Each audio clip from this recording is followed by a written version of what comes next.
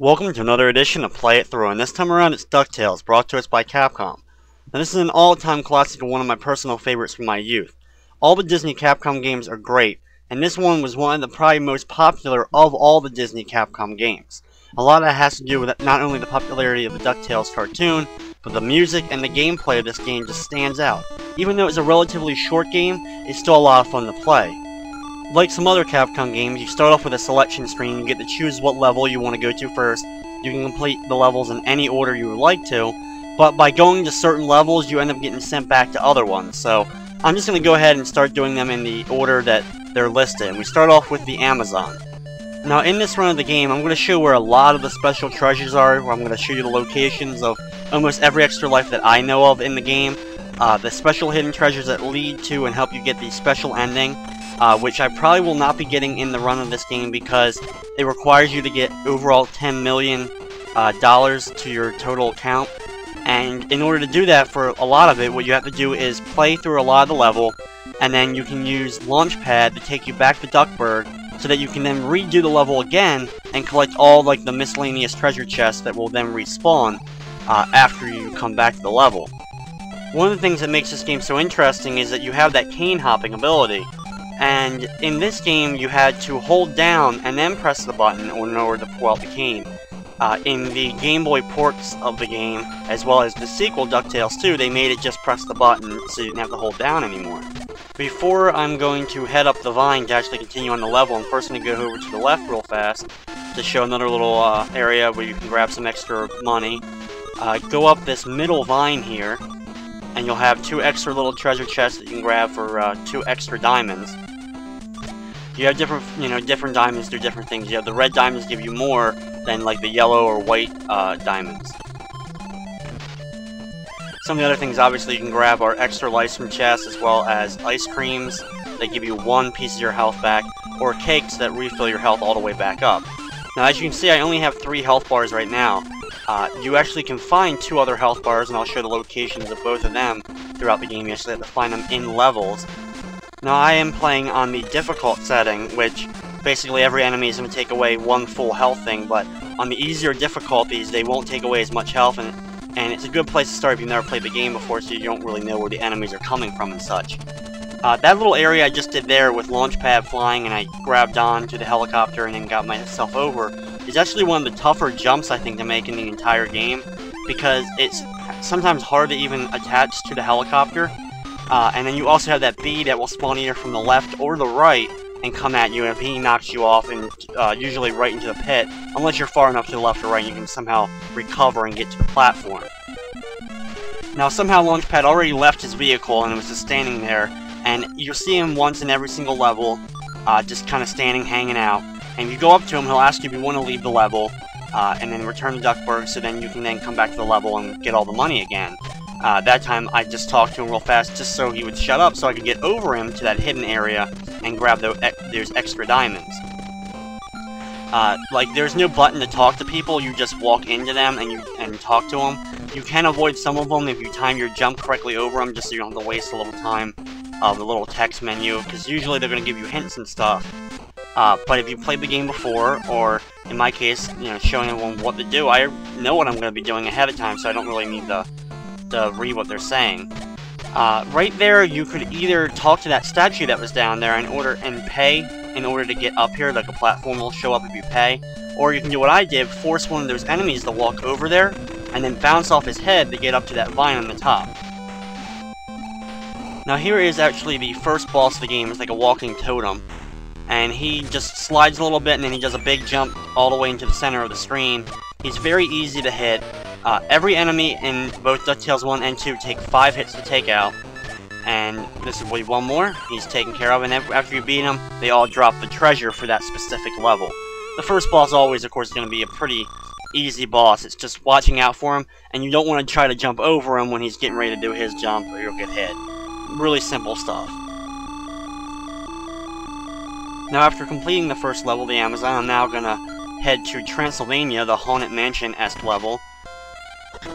In here, we have the first instances of like walls that you can walk through, as well as we have these mirrors that will take us to different places in the level. Now, I'm not an expert like at finding every little tiny diamond in the game. I just know where a lot of stuff I found over the years, and I really don't know the fastest route in this level to find everything. I know how to get right from the beginning right to the end real fast, but in terms of finding everything, I'm just kind of creating my own path as I go here. I headed over to the right all the way first, and you get down to this special area and hop along these spikes, and you get to a big room filled with chests, containing a lot of diamonds as well as some health pluses and stuff if you've taken damage. And then you have this mirror right here that takes you right back to the first room. Now that mirror right there is going to be important for us in just a little bit. We actually will have to come back to this level and use that specific mirror, but for right now it just uses to teleport us here, and we can't use it to go to that other area that is going to be important later.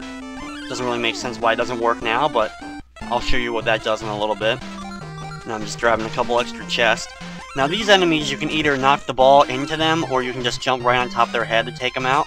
But all the way to the right here is one of the walls you can walk through that leads to this treasure chest that gives us our first of our 2 health upgrades, which is very useful, especially on the harder difficulty, because, you know, having 3 hits and then dying, it's a lot better to have, obviously, 4 hits. Now first I'm going to take this upper path to take to this mirror, which leads us to a minecart. You have to duck real quick, and then be careful about jumping out there, because if you do it too early, you won't be able to move to the left. You'll just, like, kind of hit the wall. And if you jump out obviously too late, you're going to fall into the pit. Now I'm going to head down this ladder real fast to grab these extra chests. As you saw when I springboarded into the corner there, of each side, they gave me an extra diamond. And that's a lot of finding some of these diamonds in the game, is just walking on certain areas, either hopping into them or just jumping headfirst onto them, will give you random chests sometimes. Just took damage there, but I was able to get an ice cream right away. Now I climbed back up the ladder and head to the right here, grabbed an extra life, and now I'll head down here and leads to this area, which is right near where we took the mirror to get into the minecart area. So that's actually where we're going to be heading back now. Take out a few guys. Okay, now back here, we're going to instead go under the mirror to this room, which is 2 sets of mirrors. We're going to take the right one that's going to lead us to the boss. The left one was going to put us actually back in the armor room that we just came from. It would take us farther into that room, which doesn't really hold any real treasures or anything. Now here's the second boss, which is Magic Dispel, one of the actual enemies from the DuckTales cartoon. And what she does is she flies around as the vulture, and then she'll come down and launch these 3 lightning bolts out. And obviously the best time to hit her is right before she throws out the lightning bolt, so you jump over them so they don't hit you, as well as she doesn't do any damage to you as she's in the vulture form. Sometimes she does turn to the vulture pretty low so that you can actually just hop right on her head like I was able to for the last 2 hits there. But once she's taken out, you get the next treasure, and the next level is now complete. As we'll go back to our big computer in Duckburg and rack up our money total, which you can see I'm over 2 million now. I'll actually be over almost 3 million. As I will now head to the African mines. And this is probably my least favorite level of the 5, but when you come over here, you will find out that you need a key in order to advance, and the key is in Transylvania. So it takes you right to Transylvania, in which case now we gotta jump up into that mirror I mentioned earlier. It takes us to another room with a chest in the middle of it. It's gonna give us the key that we need for the mines. I'm not really sure why this little part was thrown in there, just other than it can, you know, make the game slightly longer. Or maybe try to trick some people thinking that this mirror didn't do anything the first time, so why would it have done something the second time? But it doesn't really do too much, but grab that key real quick and now you actually can go ahead and do the African mine level. Grab some diamonds there.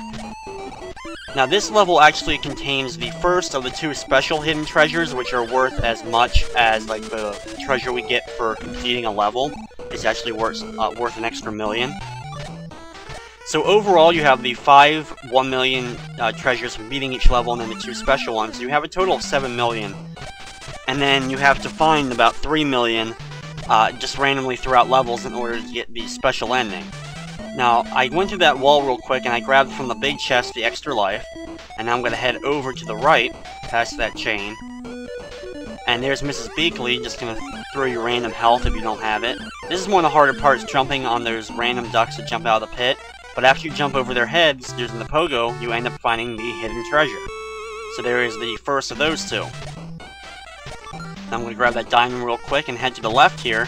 And we're actually going to be taken all the way to the ending of the level. Like I said, Not my favorite level, so I'm not really going to explore it too much, and there really isn't too much else to find.